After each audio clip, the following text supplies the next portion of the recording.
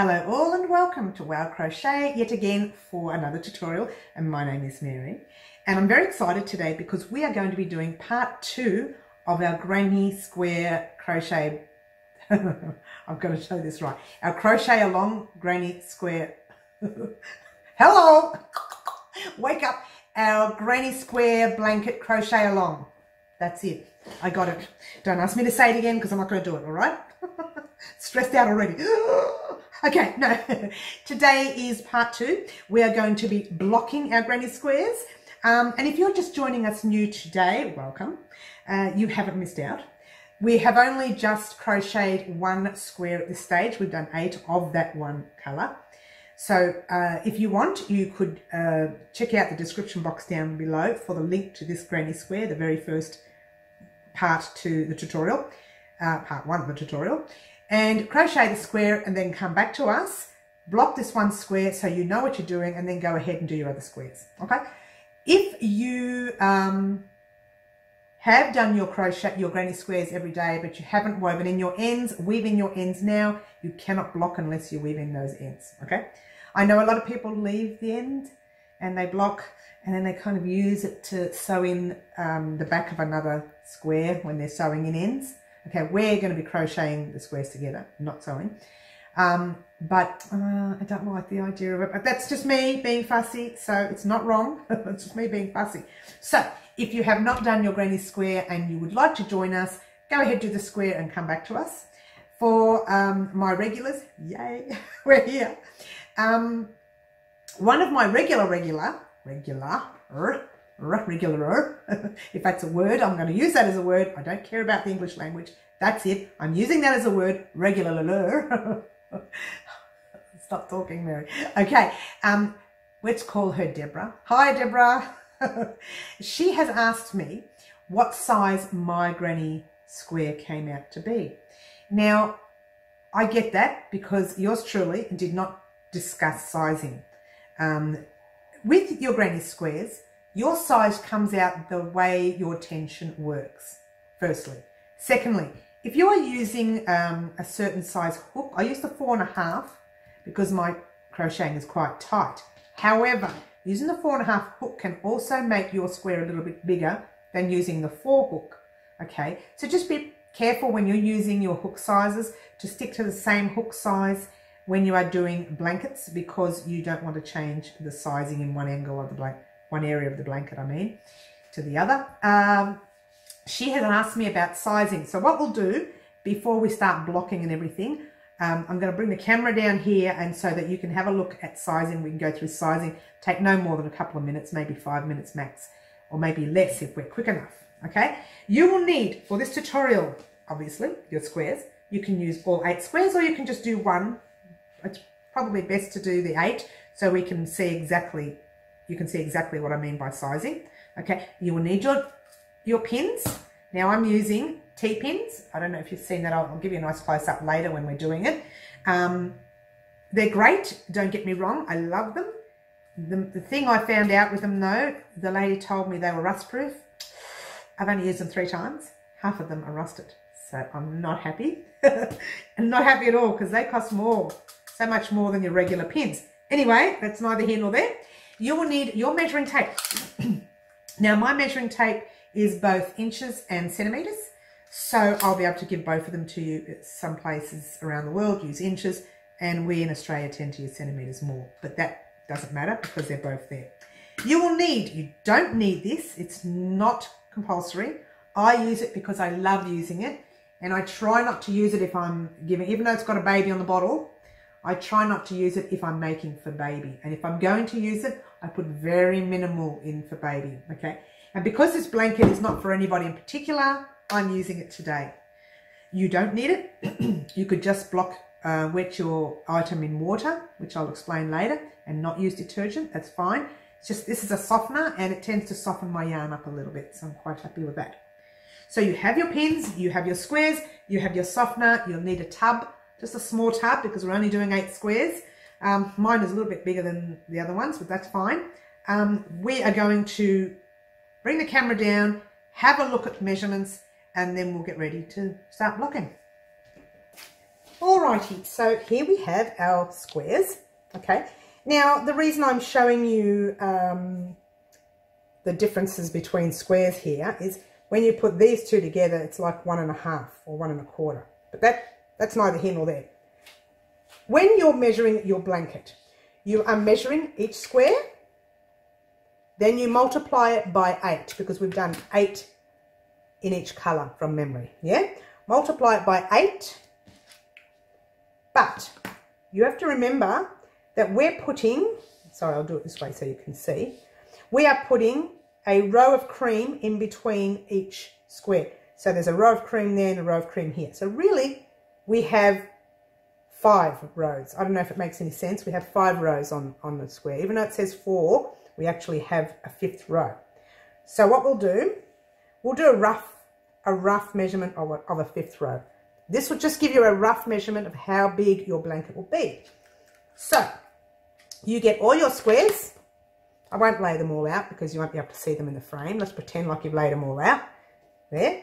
You measure right across the 8 squares, giving yourself that extra bit in the middle for the cream. Again, it's a rough measurement, so it's not going to be perfect when you're measuring at this stage because you're only measuring how long your blanket will be roughly. All right, so you just go right across, you measure, and then you add another 4 rows only around the whole blanket. So you get this and measure another 4 around the whole blanket.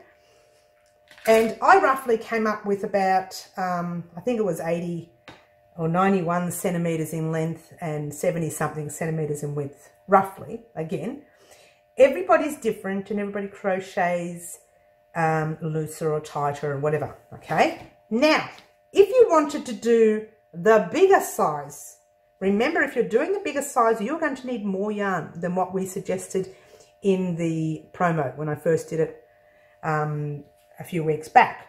So you have to be careful if deciding to change your mind the last minute and want to add 2 more rows to make your blanket bigger.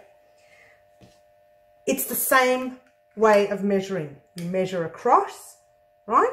And you put all your squares roughly a few centimetres apart, maybe about 1.5 centimetres or 2 centimetres apart.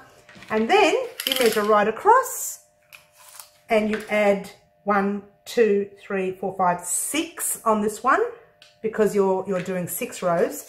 And as a rule, you want to do a 6-row border. Again, you don't have to. You could do a 4-row border, whatever you want, as long as you work out the calculations the right way. I hope that made sense for you, Deborah, in calculating your squares and how big your blanket will be towards the end. If it didn't, leave a comment in the section down below, in the comment section, and I'll re-explain it properly in the very next tutorial, or I'll actually measure it all up for you and give you measurements for each size square in the next tutorial towards how it's going to go towards the end of the blanket, okay? And that's all I want to say about that because I want to get on with the blocking. I did forget to mention before that when we were saying all the items that we needed like your pins and your measuring tape, but we also, and I forgot to mention, need a towel. And yours truly always uses a white towel when blocking. And the reason is because I like to make sure that, let's say this has a discoloration colour. If I see that while blocking, I'll know that if I use a cream on that border, it's going to discolour my cream. It's going to go all over the cream, and that's not what you want. So always check for coloration when you're making your items. You may find that it may dampen the mood if you find out it does leave colour marks. I have never come across a yarn that has left colour marks. However, I have had friends say, eek, that yarn left blue stains all over my hand while I was crocheting, or green stains, or whatever it is, red stains. So it has happened to some of my friends, but to me, not so much, okay? So grab your towel, grab your tub, and we are so going to get ready for blocking right now.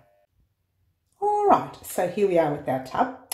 We have our cuddly sensitive fabric softener, and I've put about, I don't know, a 1/4 of a cap in there. I'm not too worried about using it, but the only reason I'm using it is because it has a nice smell. That's all. You don't really need to use the softener. You don't need to use anything of that matter. As long as you wet your square just that little bit, that's fine. So what we're going to do is fill up some water. You could put warm water, you could put cool water, depending on what your yarn is calling for. Don't mind the noisy tap. We've got a problem with it. It's got to be repaired. Pop your detergent in, bit of cool water. That's all I'm doing. I'm not fussing with warm water. Oh, let's turn that down. There it goes. I'm not fussing with warm water. Oh, the tub is tilted a little bit, but that's okay. We don't need too much. Just give it a shake. If you don't have detergent, that's fine. Just fill up your tub to the size of water that you want. I'm just going to fill it up to as full as I can carry it, or as heavy as I can carry it, I should say. And remember, we're only putting in 8 squares, so I'm not too worried about it. Okay, there you go. So now we're going to take the tub into the other room, because I can't really block in here. It's a bathroom bench. And then we'll get blocking, okay? Catch you soon. All right, so as you can see, this is my blocking board. And I know it's to be desired. I've used it so many times. If you don't have a blocking board, you could have used the white towel. That's not a problem. If you have a blocking board like this, terrific. All this is workout mats, like Taekwondo and karate workout mats. That's all they are, okay? And you can get them in Kmart and Big W and whatever stores you have in your own country. The small stores, I mean, sorry, more small stores, the larger stores that they sell these through, like, constantly. So they're very easy to get. They're not as expensive. I can't remember how much I spent on mine, but they're not that expensive. So I did buy them. And actually I panicked at first because I noticed that this was grey and I thought, what if this discolors my square? And I was really paranoid. And then one day I took a risk and used white on here, said a few prayers, and it worked. So there was no stains on the white. All right, so we're going to get started. The reason I've got these 2 threads here is to tell me to keep in frame because I can't see the camera at this stage. So I'm hoping that this works. Now, water. Where is the water? We filled that before with our what do you call it? Softener. Again, you don't need to use your softener. Can you see the water in that frame? Let's have a look. Oh, only just. So what you want to do is grab every one of your squares. 1, 2, 3, 4, 5, 6, 7, 8. Pop them in. Don't be shy to mix it all around. I don't know if you can see that from up there, but I'll just give it a mix. Very gentle mix. You don't have to massage too much. I'm just doing it so you can see the water and soap going in there. Now, again, if you don't want to use the fabric softener, by all means, don't use it. Especially when you're working with baby gear, newborn gear, you don't want to cause any allergies or reactions in baby. So you might, with baby gear, just wash it in normal water. Now, yours truly, when I do the very last blocking, once the border is on, I just use plain water. I don't use the detergent. Otherwise, it just smells like the detergent. There's so much detergent in it. And some people do rinse their squares. Okay, they do rinse it. But, you don't need to. At this stage, you can rinse it when your blanket is almost fully made. If you don't want to do that and you just want to spray the square, so what you'll do is you will put the square on the blocking board with pins and spray it with water, a spray bottle. You don't even need to soak it like this. Okay, I've actually soaked my items usually for about an hour just to get the stiffness out of them, so they're very soft. But in this stage, because we're learning how to block, I'm not going to bother soaking. I'm just going to lay out the blanket. I'm going to move these threads a bit further down. Okay, there, that's just to tell me exactly where not to come out of frame. All right, there you go. So you lay your blanket, I was going to say. You lay your towel out, okay? Give one of your squares a gentle squeeze in the water. You can't see it there, but it doesn't matter. I'm sure you know how to squeeze a square. Just a gentle squeeze like this. Just do that. You don't need to hand wring it or something because you don't want to pull it out of place. Pop it on your towel, get another square. Okay? This is very basic. It doesn't matter how you put them on, upside down, wrong way around, it doesn't matter, because it's only going to be, the towel is only there to dry your square a little bit before you put it on the blocking board so that it's not saturated. You don't want it to be saturated. And I noticed that some of my squares are a little bit loose and some are a little bit tight. So blocking the squares will actually keep them all in sync with each other. So that's really going to help. Okay. All right. So that's your 8 squares. I'm going to remove this tub now so I can work. And all you need to do is grab the other end of the towel, pop it there, grab that end, pop it there, and just give it a gentle squeeze. I don't know if I'm in frame there. No, I'm not here. Just give it a gentle squeeze. Not much, just as long as most of that water is out, and there you go. I leave it in the towel, and then I just work with one at a time. If I can find one. Okay, so there we go. There's our first square. Give it a gentle tug. Now, this is the fun bit. You grab your measuring tape and you measure the size that you want. Okay, now if you're smart enough, you will measure that square, you'll pin it all down, then you'll get your next square and measure it right up to that one, so you don't have to keep using the tape for this way. You might need to use a tape for that way, but not for this way. So we're going to measure that. We'll do it in both inches or centimeters. It doesn't matter. I would like my square to be 9 centimeters anyway. So I'm going to leave it at 9 centimeters. I'm not going to use a measuring tape, but if you wanted, you could use the measuring tape. I'm going to see if you can see that square while I'm pinning. Give me 1 second, guys. I'm just going to see if we can see it. Oh, yeah, sort of. Okay. So all you need to do, grab your pin, pop it in one corner. Anywhere you want. Grab another pin. Measure it the size that you want. Don't pull too tight or you're going to have that pull right there, and you don't want that.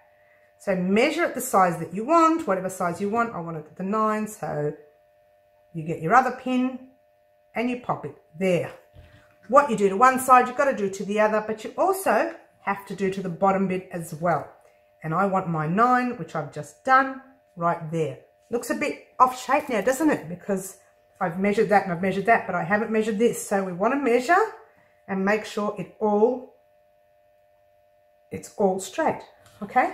Once you get it all straight, okay, you get your pins, more pins, and it's up to you. This part, I do it. I like to do this bit because it keeps it completely straight. You pin it all down. And I'm hoping that the pins I'm putting in are not rusted. Okay, and that's what you do there. Then you grab another square. Because you've already measured this bit, give you a square. Oh, these are very nice and soft actually. This yarn's come up really nice and soft. All you need to do is keep that, I hope I'm in frame. Let me bring that out a bit. Move it over. There we go. Keep that exactly the same size as there. So really, all you're measuring later is this way. So pop that there. And I've noticed this square is a little bit loose. That one's a bit tight. This one's a bit loose. So there you go. This one I don't need to pull much because it's a bit loose than the other one. It's more loose than the other one, okay? Now, you want to measure across there. So across that one there is pretty much 9. So that's what we're going to use here. Pretty much 9. And there you go. It should be the same as that there. And hope that that, oops, no, a little bit more to this side. That's better. All right, there you go. And then you get your other pins and you put them down in the middle. Oops, I got 2 there. Sorry about that. Okay, so all you need to do now, do your rest of your squares, and I'll meet you up at the end of the tutorial. All right, here we have our 8 squares. I'm not going to move the camera up and down because it's just going to make the whole thing awkward. Just to let you know, the 8 squares are all pinned down, as you can see. Now, all we need to do is pop them on the floor somewhere near a doorway or on a table near a doorway, and just let the breeze look after drying them, and just leave them there for a couple of days if you want. You don't even have to be in a hurry to get them dry. Leave them for a couple of days, and then we will start doing our crochet the granny squares together, and that's going to be fun. I've just found a new stitch which I'm loving, and that is one we're going to use. It might be a little bit tricky for newcomers, newbies, but you'll get it. You'll do it. Just do it. You know I say this all the time, just do it, but I mean just do it. You'll do it. It's not that difficult. A little bit tricky, but you'll get it. Okay. And crocheting them together is so satisfying, a lot more satisfying than sewing them together. Okay. I have used the old Victorian style stitch to sew my squares together in the past, and let me tell you, it is long, it is tedious, and one day we'll do it, but in the meantime we're going to be crocheting these squares together. Now put them aside for a week and come back to them. Now let's just do our final of the video. Yay! We've washed and blocked, we've pinned, everything's ready and waiting to dry. Now, in a couple of days time, go back to it. If you're in a hurry, pop it near a window or near a door, get some air in. If you're not in a hurry like me, I'm not worried. I'm going to leave them there for a couple of days, okay? Then I'll do the tutorial for you for the 8th day, okay? So in 8 days time, I want you to come back to us. We're going to crochet those melon squares together, and then I want you to wash and block these. After we've crocheted the melon squares, wash and block these. While they are drying, make your next colour for another 8 days afterwards. But just come back to us in 8 days time and we will start crocheting those melon squares together. I'm very excited. That's the part I like, because that's the part that says to me, we're getting close to the end. When we're really not. We've only done one square, really, if you think about it. 8 squares, one colour. So there you go. Don't forget, if you would like to leave a comment about this tutorial or anything else here on Wow Crochet, do leave them in the comment section down below. If you're a little bit shy and you don't like to leave comments here on social media, but you want to talk to me about something that's you don't want to advertise on social media, then you can actually post me a letter via what we call snail mail here in Australia. I do have my post office box details in the description box down below. You will also find in the description box down below another tutorial on blocking. I did another tutorial in the past on blocking beanies. So it's a total different thing altogether.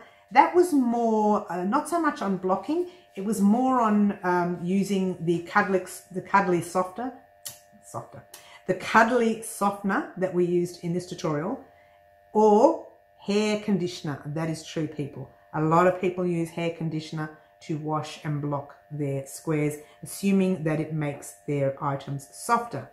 It does, but I'm not going to give away any information. If you want to see that, you need to click on that link down below for that tutorial. If you're new and you want to continue doing this granny square blanket with us, don't forget to subscribe and to hit the bell button so you can receive the tutorials in your inbox. If you are a regular, thank you so much for joining me. I hope you liked the tutorial. Don't forget to give it a thumbs up if you did. Click like. What else can I say? Except that there will be other tutorials in between our granny square blanket. So don't be shy if you want to do something else coming up as well. That's fine too. I want to talk about in another tutorial about a yarn bowl that a friend of mine has organised for us both to have yarn bowls. That would be my friend Adriana, who also crochet colleague, who has also given me an interview, done an interview with me here on YouTube. By the way, that link will be in the description box down below. Also in the description box down below, you will find other tutorials that you might like to crochet while you're waiting for those squares. You might find you've done all the squares in the one day and you would like to do something else while you're waiting. I have a whole lot of tutorials in a whole lot of links in the description box down below of some of my famous tutorials that people like to do. What else can I tell you? nothing. I'm just so excited that we've got through the blocking. I'm very excited that we are going to be crocheting along our squares next week. Very, very excited. Oh, a big pat on the back, by the way, guys, for doing your blocking today. And don't forget, what else can I say? Click like if you liked the tutorial. If you didn't like it, just don't do anything. Okay? And all I can say for now is ciao for now.